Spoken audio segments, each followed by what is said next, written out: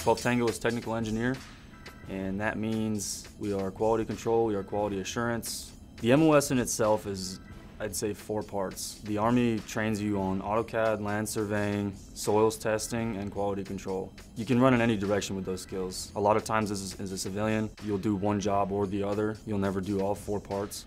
And I think the Army has done a good job in combining that so that you can take different avenues as a civilian. So the process normally starts with an op order that'll come down.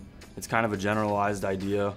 It'll start from your platoon sergeant, and he'll kind of let you run with it. He'll give you the parameters, the aspects that he needs, and a lot of times he'll just say run with it, and if he likes what you did, you just created a project out of your own mind. So I'm a very hands-on guy. I like to be down in the nitty-gritty and doing the job day in and day out. I didn't want to go to school right away, so enlisted was kind of my choice. And the Army has offered me a lot of experience in this job as far as personal goals go. I left AIT, which is Advanced Individual Training.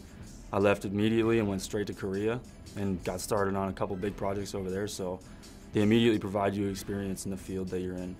There are so many engineers in the Army, mainly because we're all specialty. We're all specialized in a certain skill. You have your Bravos who breach and do demolition. You have your Novembers who do horizontal construction, they do tank ditches, so on.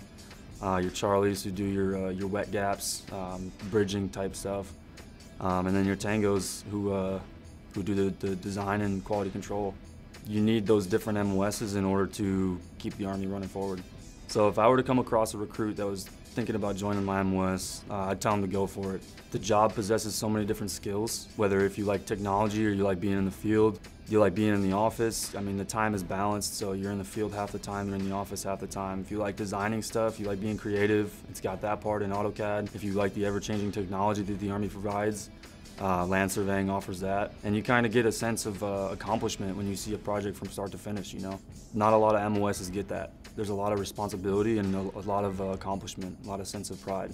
I'd say as a civilian versus Army, the routine is pretty similar. I think we all get up around the same time, you know, just depending on the commute people have. I would say it's a little different in the aspect that we do PT in the morning and then we have a break before we go to work. But from 9 to 5, that's all it is. It's just a 9 to 5 job. You get there, do your job, and get out, just like a civilian would.